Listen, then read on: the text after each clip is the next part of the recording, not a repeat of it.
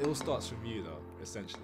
And I think that's one thing that stops a lot of people from getting to the point where you've got to. It's getting over that fear of even just putting out something like a crowdfunding, setting up that page and putting it out there. Because I mean, I've never done it, and I can imagine that you set your goal, you do your calculations, how much I'm gonna need, or just how much I would like. You put it out there, and you're just, almost, I don't know if you're just clicking the refresh, like, has someone pledged it? Someone pledged it? What does that feel like? And why did you even go through the crowdfunding way in the first place? The pathway. Well, Yeah. I did have some savings that I'd been putting aside to put towards my own music for a while.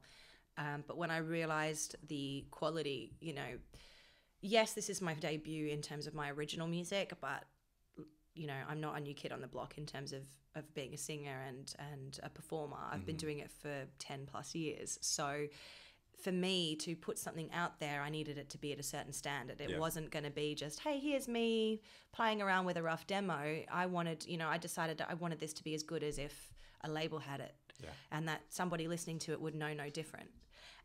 Because that's what I feel I've grown to in my career, and that's what I feel the songs are worth. I think they're worthy of hearing. So it's important to make them sound as good as possible so that, they're pleasing to the ear. So, gosh, I'm losing my train of thought now. I'm trying to take this back. Where was my point? Oh, the crowdfunding. So yeah, I'd been putting money aside for this. And when I realized the scope of the project, even doing an EP, which is a half album, and the money that would be required, because specifically I wanted to have the live band sound, the sound that's there with the horns, with live drums, which obviously isn't done very often anymore in recordings, probably due to, It's just money, money. But that's what I wanted, at least for this first one. And it was really important for me to express myself. So the more I added up, and I didn't want anybody to be doing me favors and doing everything just for free. I wanted to pay people something, even if it was just expenses or above in certain areas, just because I do value everyone who's working on this is incredible at their craft, and they, the fact that they even did it for a discounted rate for me is incredible and amazing. So that meant that I did not have enough money in my savings, and I didn't want to wait anymore. I'd waited for so long because I was afraid of what people would think.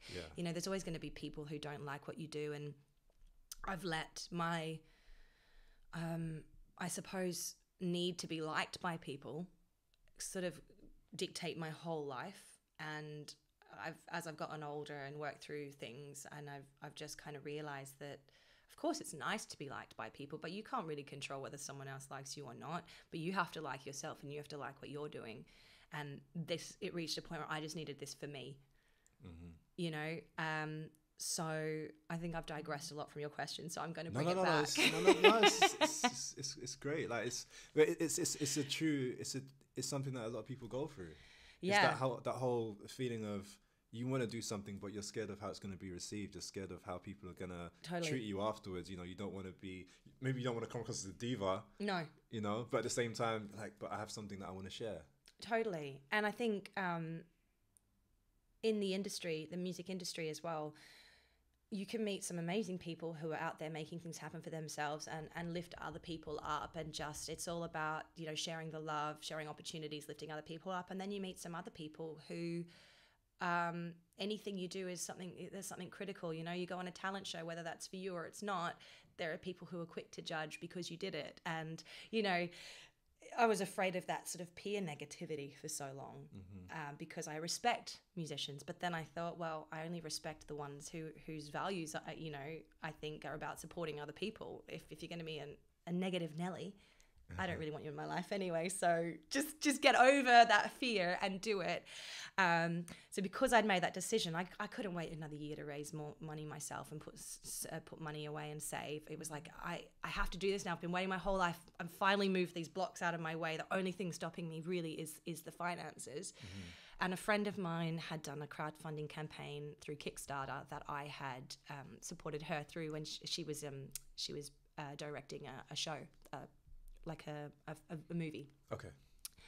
So I just sort of thought, oh, maybe that's an opportunity, and picked her brains a little bit over that, and just kind of got some tips. And as soon as I really had the idea in my head, I think sometimes you just know, even if you're scared, you're like, yeah, that's the thing I have to do. Do you ever get that? Yeah. Yeah. Oh, You're like, oh, oh, yeah. man, why did I decide that was the right thing? Because it was scary, because then doing the Kickstarter campaign was obviously a lot of work as well. You said you've never done one, but there's a lot on the back end, because you've got to think about the people who are going to support you. It's all based on what you offer them, rewards for their. So you've got to figure out how much do you need. Then you've got to take out the expenses of shipping it to them, or creating the reward itself for people, and make sure that you've estimated that correctly, so that everything is included in the costs that you're. Yeah.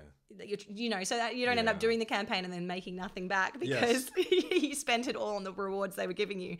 They don't. So.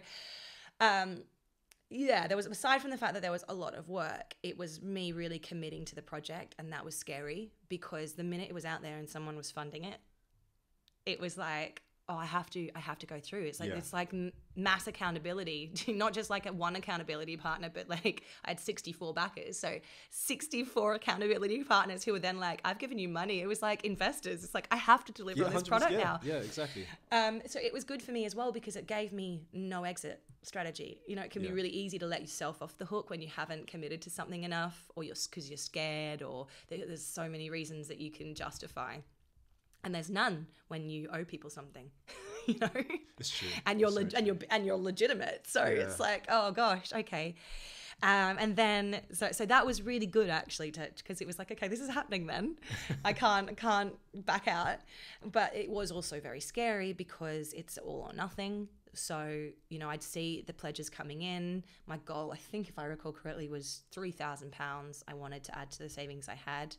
And you see the money coming in, but it's not at target yet. And, you're a week out and you're just under, and you're thinking, oh no, I don't want to message everybody again. Like you are really promoting it. And so there's that in the back of your mind as well. Like, oh, that thing again.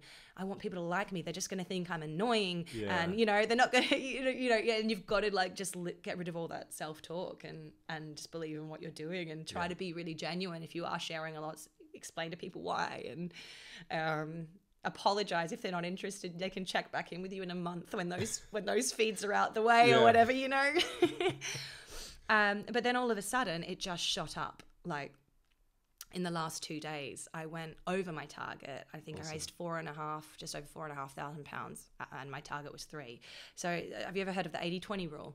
Yes. Yeah, it was basically that in pure motion right there. In the last 20% of the time, 80% of it came in. Awesome.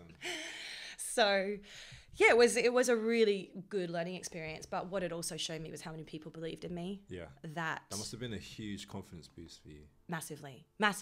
Because then it went from me being scared about the commitment that I'd made to being excited about sharing what I had with people who believed that I had something worth offering. And so it just sort of fed back into that self-belief cycle.